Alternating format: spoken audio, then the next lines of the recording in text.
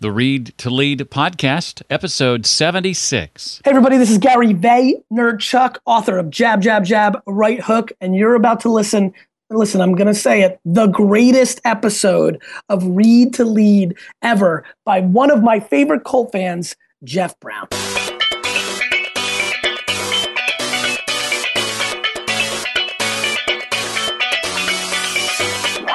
Better living produces better work, and better work produces better living, and there's tension there. I don't believe in life-work balance, but I believe in what Dan Miller calls life-work integration, where you take the thing that you do and the life that you live, and they should complement each other. Welcome to the Read to Lead podcast with Jeff Brown. Jeff believes that if you desire to achieve true success in business and in life, then consistent and intentional reading is a must. The Read to Lead podcast will not only help you narrow this ever-important reading list, but also bring you key insights and valuable feedback from some of today's most successful and inspiring authors. And now, here's Jeff. Hi, and welcome back to the podcast that is dedicated to your personal and professional growth. Now, typically, each week we sit down with a successful and inspiring business book author, and we're doing that today, but normally we talk about their latest book and their unique insights on a specific set of areas. Today's guest was with us just a few weeks ago, but he wanted to come back just to answer your questions. So today, you get to be in the driver's seat.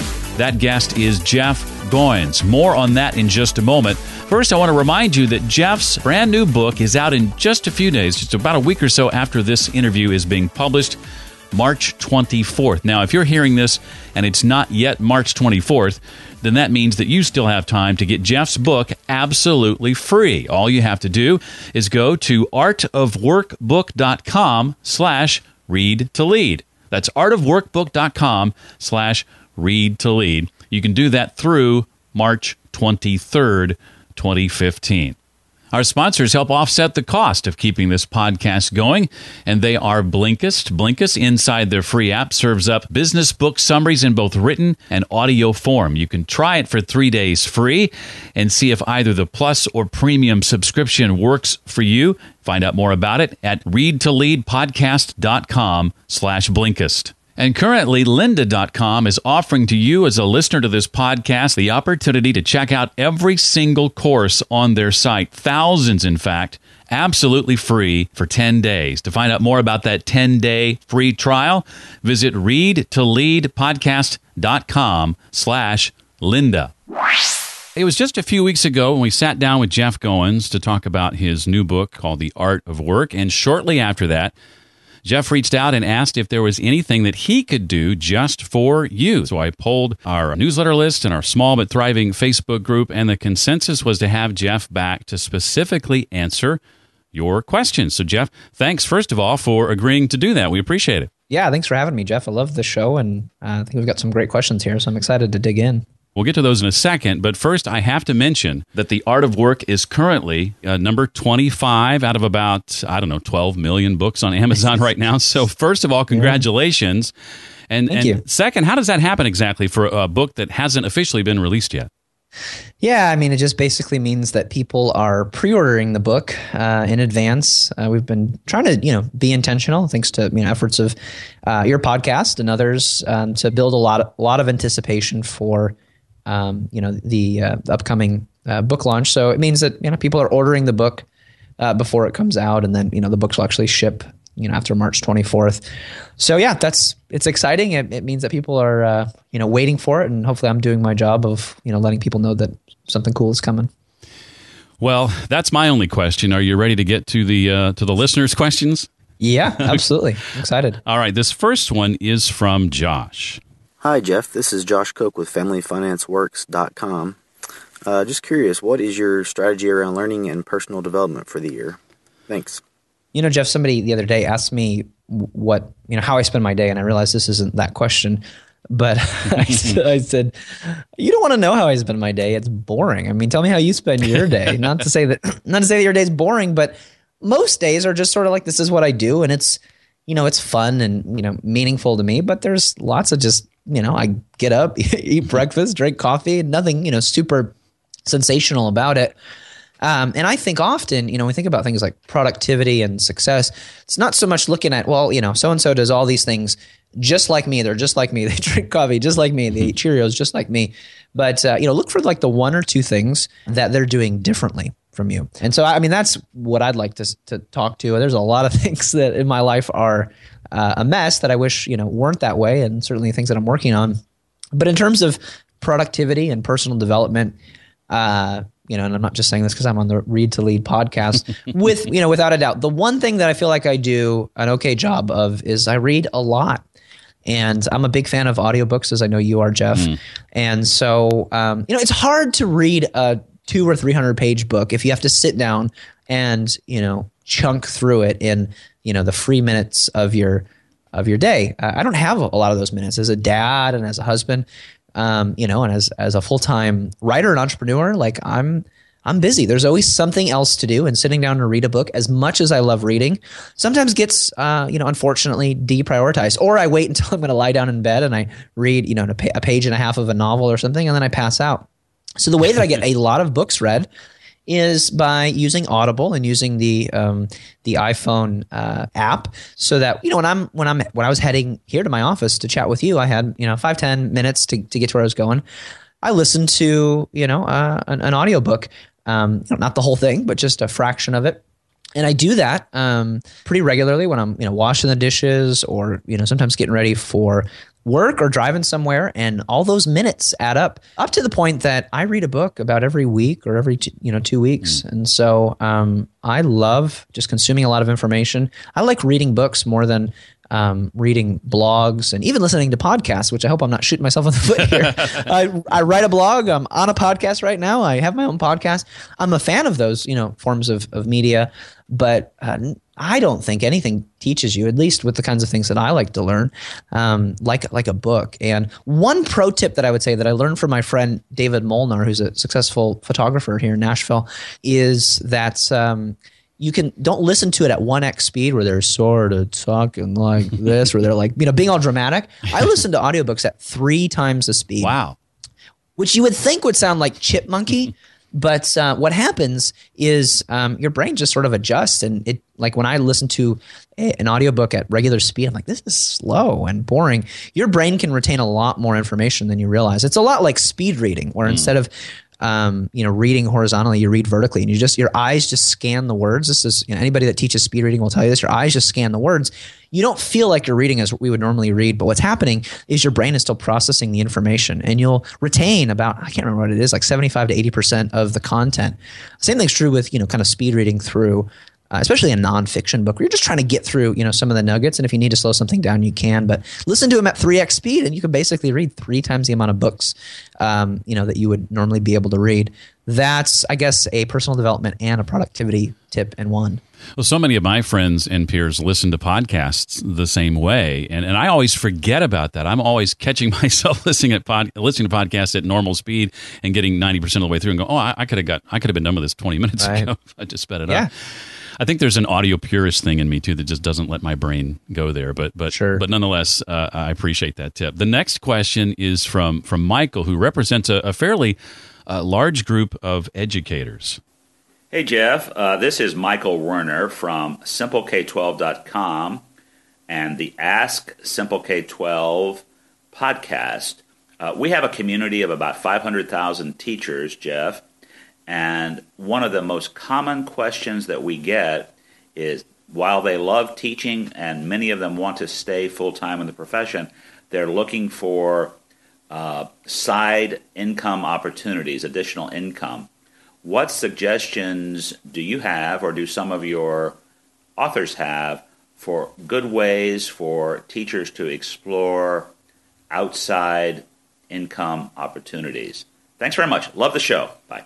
That question is really for both of us. I would answer it this way. I don't know if you're familiar, Jeff, with Shane and Jocelyn Sams. They are a couple who Pat Flynn refers to as teachers totally rocking it online. They were on his show back in, I guess it was August. I'll put a link to that in the show notes.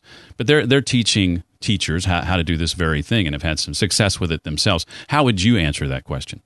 One of the ideas that I ran into when I was writing The Art of Work was this tension between sort of the myth of the leap. When we think about I'm doing this, but maybe I want to be doing this, or, I have a day job, but I'm also passionate about this. There's this pressure to take a leap of faith, right? And we think this is the only way in our culture to transition from what you're doing to what you in theory, really want to be doing. And I think it's a myth. I think at best, it's the exception, not the rule. The rule, and I learned this through interviewing countless people who have either transitioned or kind of built a job that they could love. They moved into meaningful work. It was not a leap. It was more like building a bridge. And so, basically what that means is that instead of quitting your job and doing the Jerry Maguire moment where you have a big speech and then leave, and there's no contingency plan, there's no backup, there's no emergency fund, you're just going after it. This is the ideal, and we think this is what it takes, to do something brave. And I think often bravery is a series of small choices, small steps that get you to where you want to go. And it doesn't, make for, a 90-minute movie on the big screen. But most stories of success are really stories of building a bridge. It takes time. It takes a community. It takes a lot of effort on the side. So, I guess the first thing I would say is don't believe the myth of the leap. Don't believe that you have to wait and work up a bunch of energy and then finally run out and jump out into the unknown, because, there's one of two outcomes. I don't have to paint the picture of that metaphor for you. There's one of two outcomes with taking a leap. You're going to make it to the other side, or you're going to go splat. And I try to live a splat-free life, not just for myself, but also for my family. So if that, resonates with you, if, you're, maybe not a huge risk taker, there's good news that you can be building your dream on the side. I think this is the way that most dreams, get built. Or maybe, you're like a friend of mine who is a full-time teacher, loves teaching, but it's just not paying the bills, And so how do I take what I'm doing and do something on the side because of the flexibility of being an educator and kind of maximize that potential? Now that's a great question, and I think there's a lot of untapped potential here. Again, I'm not an expert here, but if you are a teacher, you have a valuable skill that a lot of people, especially online, and you know this, Jeff, are making a lot of money at. Online education, I think, really, at least in the foreseeable future, is the sweet spot, for building what we call a lifestyle business. Something that's you can kind of do in your free time, and it can make you, as much money as you want. Because what do people want? What does everybody want? They want a solution to their problem, and the reality is you have the answer to somebody's problem. Derek Sivers says that what's obvious to you is amazing to others. There is a group out there, a tribe of people that want what you have because of your expertise and experience. You just have to let them have it and, allow them, to pay you for it. So in the case of my friend, I told him that he should, consider, he's a Spanish teacher. And I said, first of all, check with your, school, can you teach Spanish outside of the school and not be, in breach of your contract or employment agreement? He says, oh yeah, I'm fine. I could, tutor or whatever and get paid on the side. I said, so what if you did that? But what if you scaled your tutoring? Like, what if you did Skype tutoring with people all over the country? Like, how much time could you do that, especially, during the summer when you aren't working?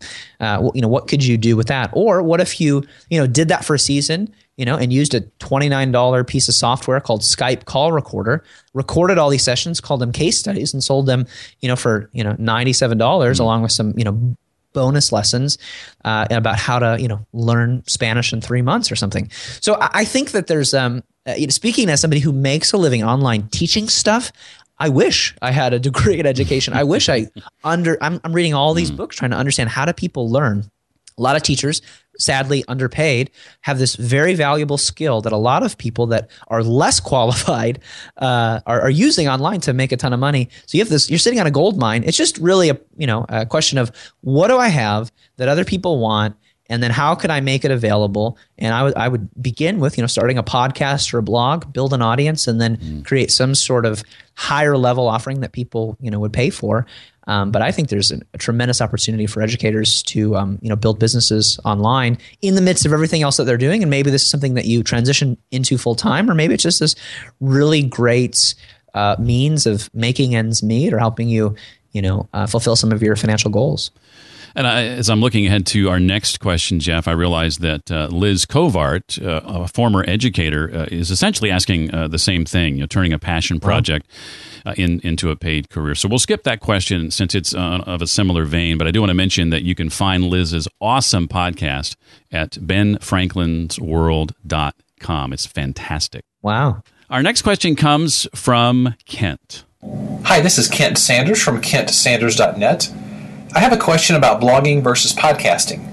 In the past, the focus has been on blogging, but with the growing popularity of podcasting, I wonder which is the better medium to help build a platform and reach an audience.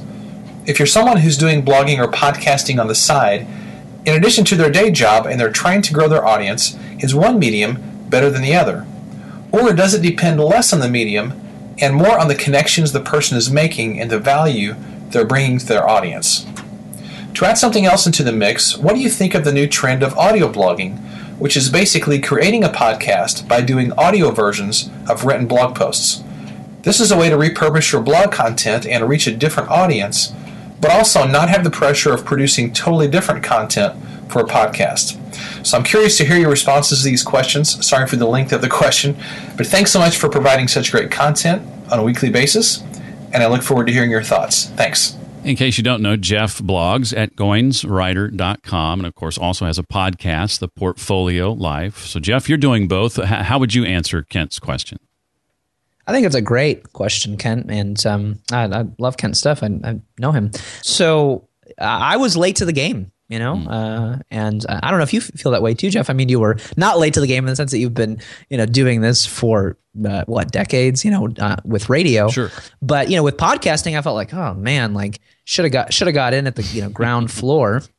And yet, I mean, you've exploded and getting all these awards and stuff.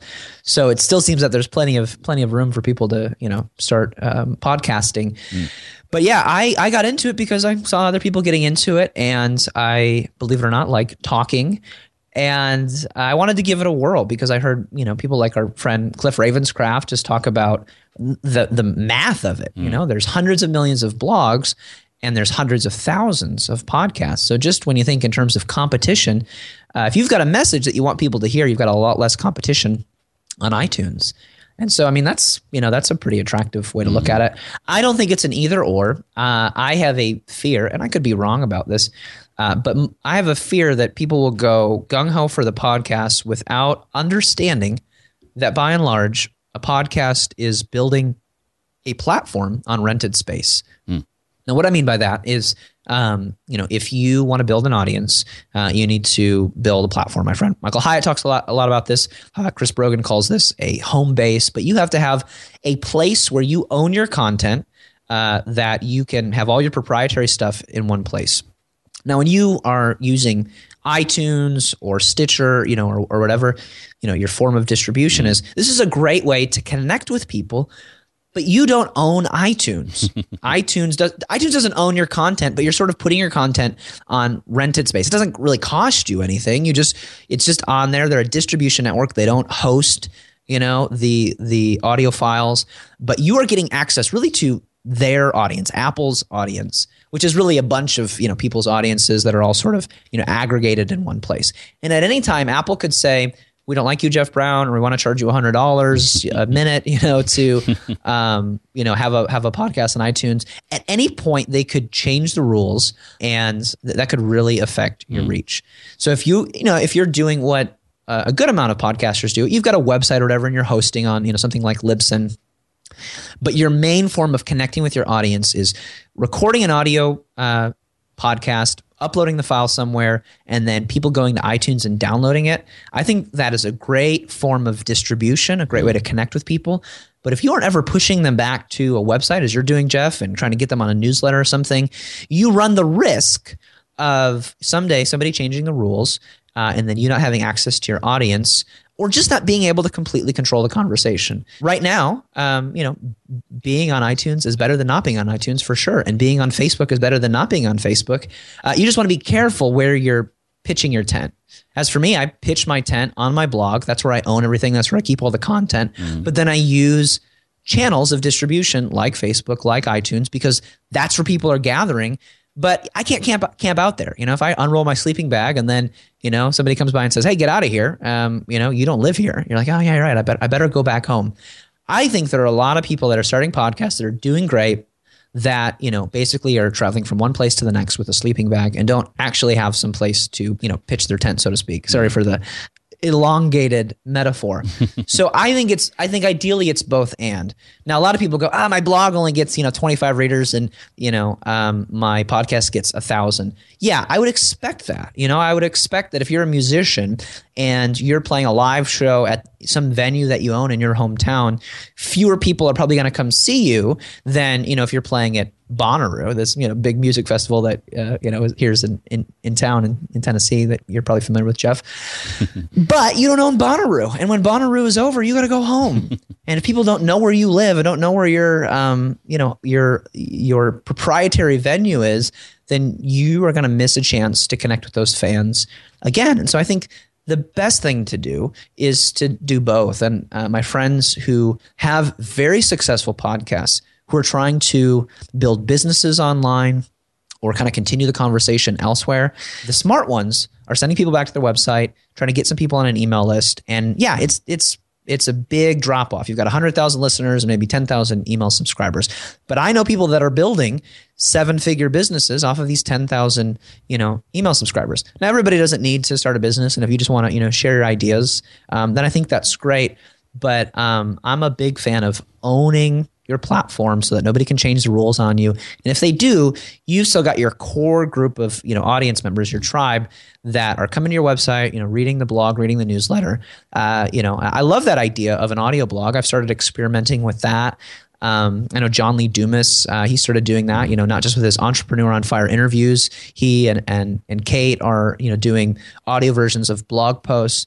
I think, we've just sort of scratched the surface on what's possible, with media online.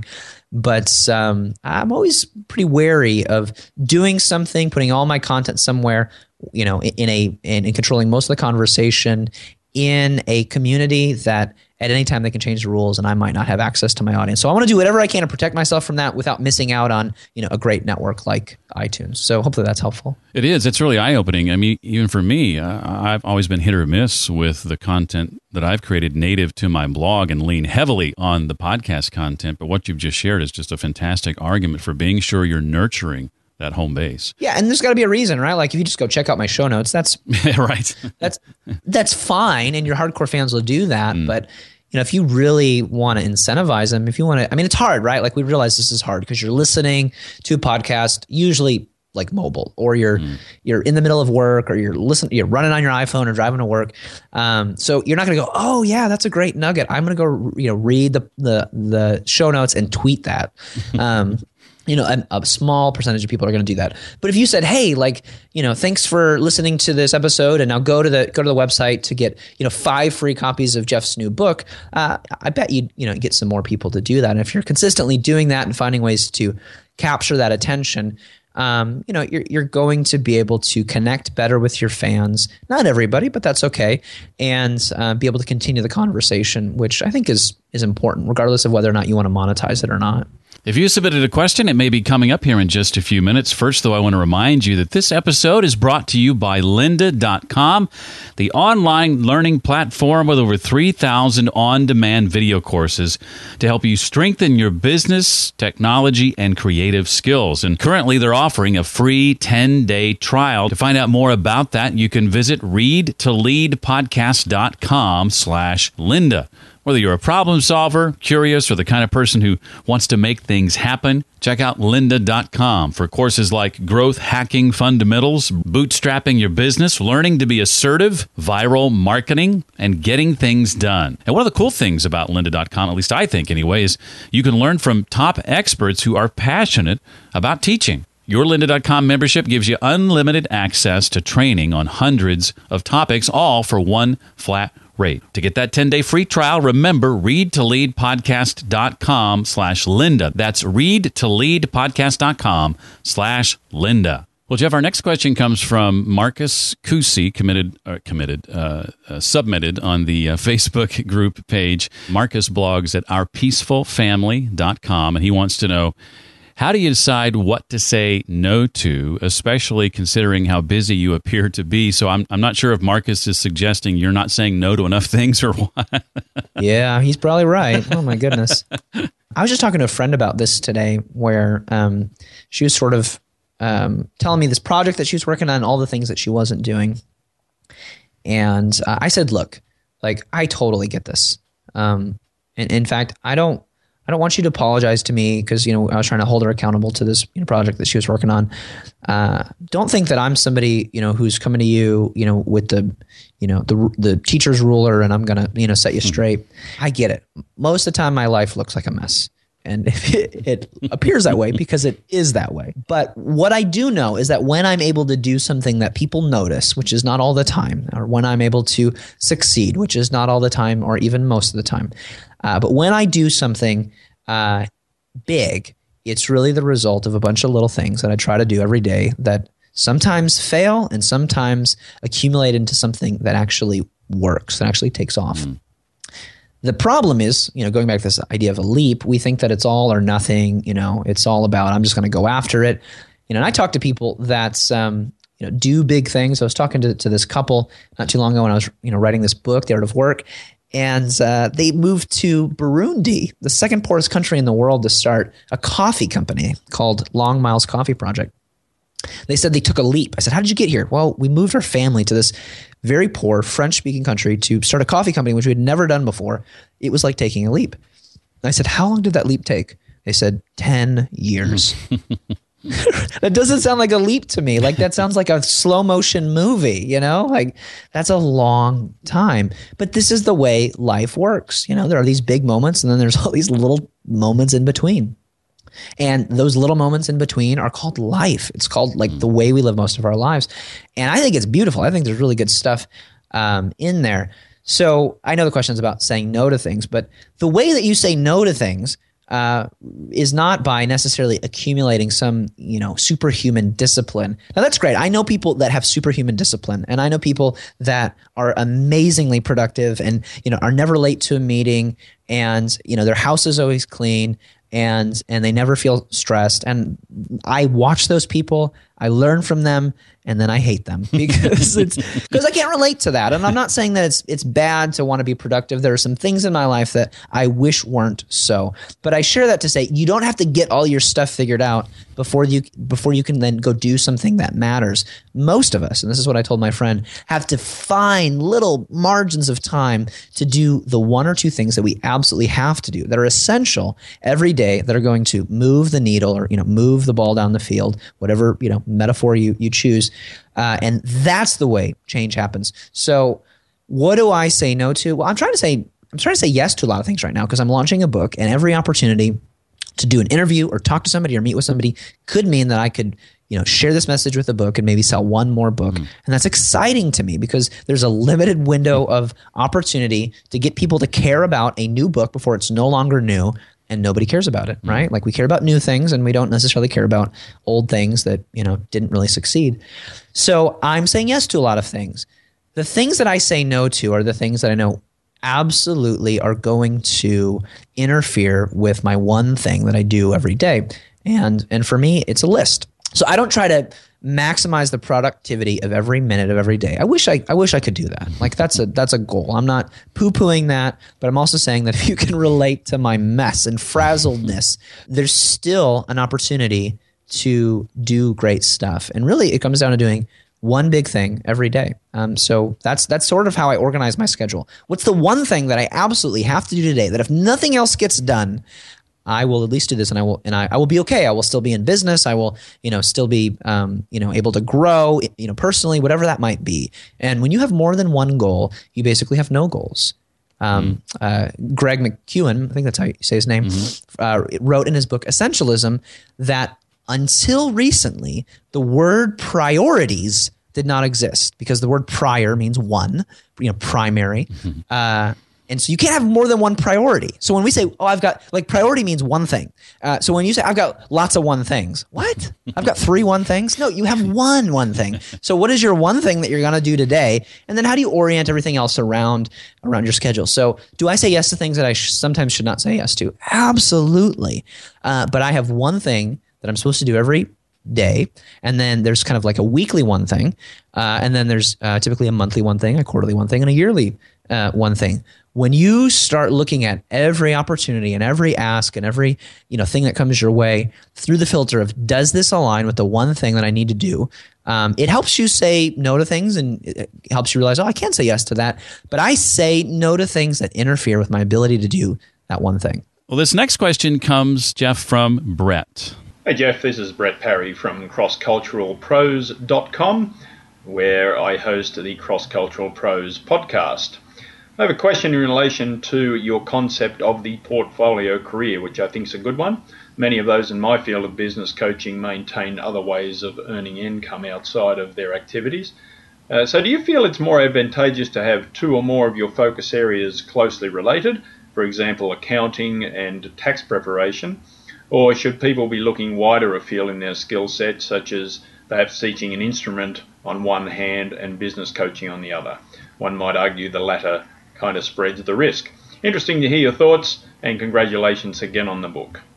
There's lots of different schools of thought on this. I mean, some people would say, do your one thing and just be amazing at it. My approach and experience has always been, and this is coming from a, frankly, more artistic perspective. I'm a creative person. I get bored doing the same thing over and over again. As much as I love writing, I kind of like, doing podcasting and blogging and speaking and consulting and coaching. And I think you can spread yourself too thin, but I like the variety of, what's called a portfolio life, this idea that your work is not just one, singular activity. It's really a portfolio of activities.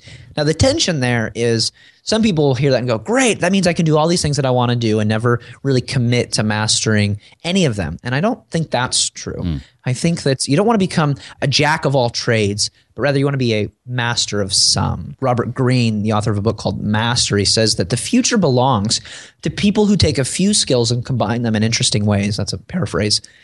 And I think I probably have recommended that book on one of our shows before. It's a great book if you're trying to consider what does it look like to be great at something, not just good, but great at something.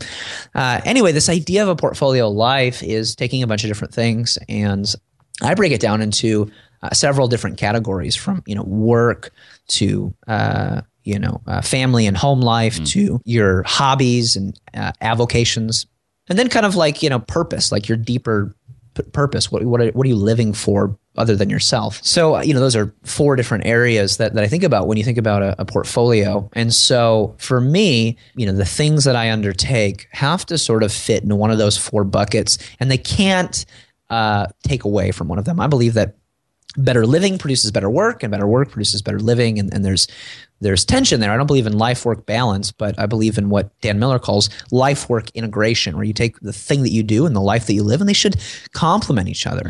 My wife is a part of my business decisions, even though she doesn't, technically, she's not an owner of the business. I own the business. I run the business, but she's an advisor, because I know that when I do stuff and don't talk to her about it, sometimes it crashes and burns, and she's got a lot of, wisdom. And so, and I also just don't like that feeling of there's work and there's family and they don't intersect. Now, at times they can compete, and we all kind of struggle with that and deal with that, I'm sure. So when you're undertaking new things, you're really asking the question, if I've got a passion or an interest, where does it fit, in this whole framework? I don't think they have to be closely related. Again, that's my perspective, but it's based on this idea that you're not just one thing, that you are many different things. You're a multifaceted person. I love making homemade guacamole, and I also love playing the guitar, and I also love writing and running a business. And I think all of those different things sort of complement each other in some interesting and unique ways that create a portfolio. What I would say is this, though.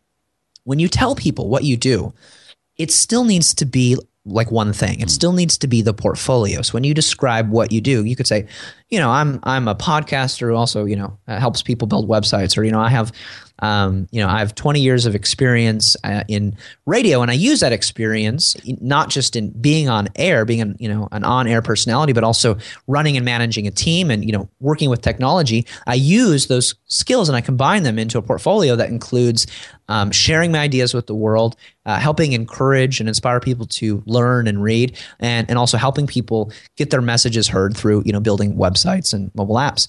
That makes sense to me. There's integration there. They look like they could be one-offs, but I go, that makes total sense to me that you would do that, Jeff, because you have experience. Maybe it doesn't make sense to people who are sort of watching externally, but knowing you, I understand the lessons and experience that you've accumulated that in many ways has prepared you for that kind of work. I think at the end of the day, if you're asking yourself, where does this fit? You can't just say, do I love this? Because I think there are 3 questions that you have to ask if it's going to become a part of your portfolio. Part of the work that you do is, do I love this? Am I good at it? And is there a need for this? So when we ask, is there a need for it, but I'm not good at it, that's not going to work, right? Because you're going to bite off more than you can chew. And if we say, here's what I love, but there's no need for it, and you might even be good at it, well, that's a hobby. So you really have to ask those 3 questions in order to understand what's called that sweet spot. And I've heard lots of different people talk about this. Michael Hyatt's talked about this. Scott Belsky's talked about it. So this is an old idea. I've heard it a lot of different ways, but those 3 questions I think are necessary to understand. Is this something that's just a thing that I do on the side, or is this something that I'm going to call my work? It's okay to have hobbies. I think play, as psychologists would call it, not like, playing with toys. All that's a lot of my play time with my son, Aiden. But doing stuff for fun is necessary to your mental health, but it's not your work. It's not a part of your work. That really needs to satisfy those 3 criteria. And those can be as, alike or different as you want, as long as there's some sort of theme that you can weave through that. And, that takes a little bit of, branding savviness. But the good news is that it feels weird right now to say, I don't just do one thing. I'm not just a plumber or just a writer or just a podcaster, because we still kind of live in this industrial mindset that, like, you go to the factory and you work 80 hours a week doing this one thing, and you're part of assembly line, and then you go home and then you live the rest of your life, and there's no connection. You hate the job, or you do it as a means of making a living, but the life and the work are very separate. That's not the direction in which our world is going. Organizations are getting smaller. Forbes just had a study come out recently about how I may have mentioned this before, by 2030, half of the workforce is going to be freelance. Yeah. You're going to have to be not a jack of all trades, but a master of some very, very soon. And so if you're thinking about this right now, you're thinking about how do you build your portfolio, well, you're ahead of the game, and that's really good news. I mentioned that stat to somebody just this morning. It's crazy. It is. Well, next question comes, Jeff, from Jeff Sanders. Hey, this is Jeff Sanders from jeffsanders.com. A lot of Jeffs here. Anyway, so Jeff Goins, question for you. I'm building a business that I love, and I'm really excited about it, and I feel as though it is either part of my calling or possibly my calling in life. But I have this question in the back of my mind, which is, what if? What if there's something better out there? What if I'm meant to be doing something that's not what I'm currently doing? Will that feeling ever go away? Will that question always lurk in the back of my mind for the rest of my life? Or is there a way to feel like, yes, I've hit the nail on the head. This is what I'm meant to do. Here it is. So any help on that would be fantastic. Thanks a lot, Jeff. And Jeff, talk to you soon. You will hit the nail on the head 1 minute before you die. So you have that to look forward to. Until then, you have to live in the tension that we all live in, which is there can always be more. There can always be more opportunity, more money, more stuff to do. And that doesn't mean it's bad. There are voices in this world that tell you, just shut up. Like, just deal with it. Just submit to your life and be happy. Now, the reality is, to get kind of scientific on it, you are your happiest when you are doing difficult stuff, which requires some novelty. Like, I worked a job that I liked, I loved, that was difficult, challenging. And so every day was a new challenge for me I had to read hundreds of books, literally, to figure out how to do this job that I did for a nonprofit as a marketing director for 7 years. Every week I was reading a new book that my boss was throwing to me because I had a degree in Spanish and he had his MBA. And I had a conversation with somebody at one point and said, I'm going to get my MBA. I said, oh, great. In what? So that tells you how much business savviness I have. I thought MBA was like code for just like master's degree. I didn't understand that the B and the A were like a part of the business part. Anyway, so he was always throwing books at me because I didn't know anything. I didn't know anything about business or marketing. And I was absorbing all this stuff, learning it, and I was thriving. And then I got to this point where I was doing a good job. There wasn't a lot left to learn, and I knew I had security, and I could probably work there for the next 10, 15 years without ever getting fired. And that scared me. And I started thinking more and more about what if I'm missing out on something? So I think you listen to that voice. I think it's good to pay attention to. Now, the tension is more often than not, we need to commit to a certain job or work for a season. And a season is not 3 months, a season of life. I'm talking about 2 to 3 years. In my case, it was 7 years. I think that's where you learn and accumulate valuable skills. If you're going from one thing to the next, you're doing a series of internships. And, I don't know what your interning experience, has been or was, but most people that I know, most college students that are, interning somewhere, it means they're fetching coffee and sitting in meetings. But, if we go back to kind of the way people used to learn a trade, through apprenticeship, through sitting under somebody, a master, and learning how they did what they do. You were usually doing stuff that you didn't want to do, but you were learning the skill that eventually you could go practice. That process lasted 10 years. 7 years of sitting under the master, and then 2 to 3 years of going out and being what's called a journeyman and doing it. And then you had to submit a masterwork, a masterpiece, to the guild to become a master. So that was a hard process. And I think that we believe in this myth of, I just need to be okay and I just need to be happy. If you are doing work that is not challenging, you will not be happy. Mihai Csikszentmihalyi talks about this in a great TED Talk and also a book called Flow, where he says that basically we are our happiest. And he learned this from, growing up in the during World War II and seeing sort of the depth of human depravity, seeing people lose a reason to live. And he grew up in this and very early on was aware of what does it take for somebody to make sense of their life and not die of depression or suicide or just give up hope. And he realized that what it takes to be, quote unquote happy, to feel like your life matters, is it's a tension between competency and challenge. If you're too good at something, you're bored. And if it's too hard, you're anxious. I've had jobs where I said, yep, I can do that. Pay me money. And I didn't have any competency and it was too hard. And it created a lot of stress. And then I've had jobs like I did, like eventually my marketing director job became too easy, that there was no longer the challenge there that I needed to feel like I was alive. And, and I was, bored. And so if you want to be happy, you want to look at your work and go, does this matter? It needs to fit in that flow intersection of it's challenging, meaning at times I don't know how I'm going to pull this off, but I feel, I sense, I know that I have enough experience that I can figure it out. Now, that said, we all think about, the next best thing. And I think that's okay because that means you're still living. That means there's still more to accomplish. I talked to a friend recently and he said, what if my calling, my life's purpose was to just have my daughters and everything after this is gravy? I go, dude, how does that make you feel?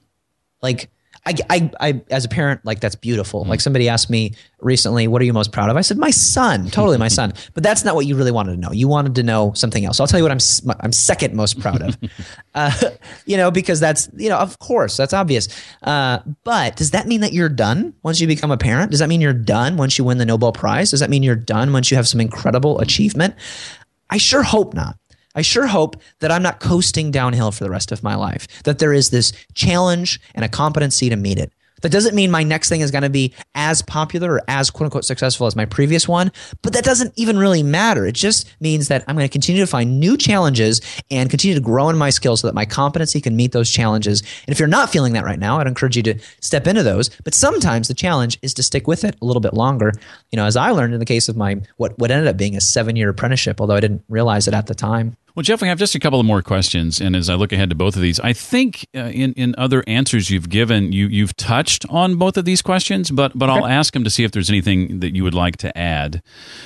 Ken Zimmerman Jr. Blogs at kenzimmermanjr.com, and he asks, is your calling something that changes over time, or does it remain the same? This is such a, I hear this question all the time. Not that I'm some expert, but I sure learned some things when I was interviewing all these people and reading all these biographies, writing this book, The Art of Work. One of the things I learned was this: your calling does not change, but it evolves, right? And a lot of people think that like I want to do this thing, but then I did something else, and it changed, right? Like that the universe or God or my own self-awareness, it changed, and something about that feels sort of like flaky to me. Like maybe you just like got bored, or maybe you don't really understand your past and how it's connecting to your present. I think, as we mature and grow, certainly things change and our priorities shift. But when I look at lives of significance, like a Mother Teresa or Walt Disney or some of the people that I interviewed, in the book, the calling would evolve. And the way that they looked at their lives was as a not one single piece of work, but as a body of work. And I think of that as, this magnum opus. On our previous show, Jeff, we talked about Mr. Holland's opus and how his opus wasn't that symphony that he was creating and that he thought was his life's work. It was the life that he was living. So if you think of a calling as a job, then yeah, it's going to change. If you think of a calling as the life that you're living and understanding the deeper purpose that hopefully is woven throughout all the different seasons of life, I don't think it'll change, but I think as you grow and mature, you will better understand it. And I love the story of Mother Teresa because, here's a woman who was, called to be a nun, in kind of the like oldest school definition of calling. She was called to this vocation of, serving in full-time ministry as a nun.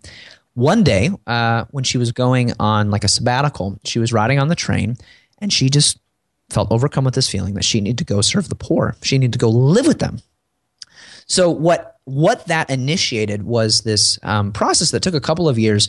Basically, she pivoted from one path to another, to being a nun, and she was a teacher, to living in poverty, getting rid of the habit that nuns wear and wearing a sari, becoming one of and identifying with the poor, and starting her organization, the Missionaries of Charity, which became a recognized order by the Catholic Church. She could have just said, well, I was called to be a nun and I'm not going to do that. And the world, I hope that you don't disagree with this, the world would have missed out on a lot if Mother Teresa didn't change her understanding of her calling and make that pivot. I would argue that all the pivots and twists and turns that life throws at us and our greater understanding of what it is that we do and what we're supposed to do, because we'll get more and more, deeper understanding as we mature, I hope. That all of those things are part of the journey that I think of as your calling. Excellent. One more from Joseph Berman. He blogs at podtopod.com. He does a newsletter just for podcasters. And this came in from the Facebook group, which you can take part in if you'd like at readtoleadpodcast.com/group. And Jeff, his question, in this era where change is the norm, is there such a thing as stability? And if so, how can we achieve it? I hope so. I hope I'm not painting myself as this guy who thinks everybody should go quit their jobs. I work for myself, and you can probably relate to this too, Jeff. Man, it's hard. It's hard to run a business. It's not something that most people are cut out to do. And that's okay. If it were, then we would have no organizations that were larger than, one person. We would have no, cafes or restaurants or Walmarts or anything that was, that required more than one person to run it. And that would not be good. And that would be a very inefficient world to live in. So I think often the answer is, this is hard. I need to stick with it just a little bit longer. I'm a big fan of commitment. I think when in doubt, commit. When you don't know what to do, stick with where you are a little bit longer. I know so many friends who have jumped ship from their day jobs only to, go bankrupt 6 months later and then go work at Starbucks or something. Not that there's anything wrong with working at Starbucks. I have a friend who works at Starbucks corporate, loves it. But, a lot of times we get sort of consumed with the dream, and really we're just being impatient and immature. I think a calling, your life's work, this thing that you're meant to do, it will take time, it will take patience. And the surprising secret to really being great at what you do is living a life that wherever you are, as Jim Elliot put it, fully there. Wherever you are, be all there. And along the way, you are collecting lessons that life has to teach you. You are participating in your own self-education, being that apprentice where your teacher is all the people around you, all the experiences, even the jobs that you hate, using that to prepare yourself for the work that you're going to one day do, understanding that even now you're contributing to, that life's work, that magnum opus that isn't just one thing, but really, your entire body of work. So I hope that I'm not saying just, kind of jump ship, because often the things that we're doing without our even understanding it are preparing us for what's to come. But there does come a moment in your life, and I think it's better to wait on that than, jump prematurely, when it's clear that it's time for me to take a pivot in the road, and everything that's happened before is valuable and preparing me, and it's not wasted. But it's time to take a significant turn and start heading in, a different direction. For me, that process took 7 years. It doesn't have to take that long, but it might, and it's okay, and it's a good road to walk. And, it may at times feel sort of frustrating, and you may feel restless, but there are lessons to learn in that too. I mean, I read a study that said 87% of the world's workers, this was a Gallup poll a few years ago, are not engaged at work, meaning they either hate their jobs or they're just sort of like, I'm just doing it. And I don't think 87% of the world's workers need to go quit their jobs. They need to make a pivot within the existing organizations. They need to go do something else for somewhere else, or they need to learn how to be satisfied in the work that they're doing by, embracing this concept of flow, where you find a new challenge or try to, improve your skills and competency that you can do the work a little bit better. But that idea, 87% of people are not engaged with their jobs, that's a problem. And the problem is not the world of work necessarily. The problem is us, and we're going to have to, figure out what we want to contribute to the world before we find out what we're meant to do. Well, Jeff's new book officially releases on March 24th, and you can get it essentially for free right now. You just pay shipping through March 23rd. You can get that at artofworkbook.com/read to lead. That's artofworkbook.com/read to lead. Jeff, thank you so much for taking time again to speak to us. We really appreciate you being here, and congratulations on the success of the book so far. That's fantastic. Thanks, Jeff. It's always a pleasure to talk with you, and I hope this is helpful to everybody. Thanks for having me.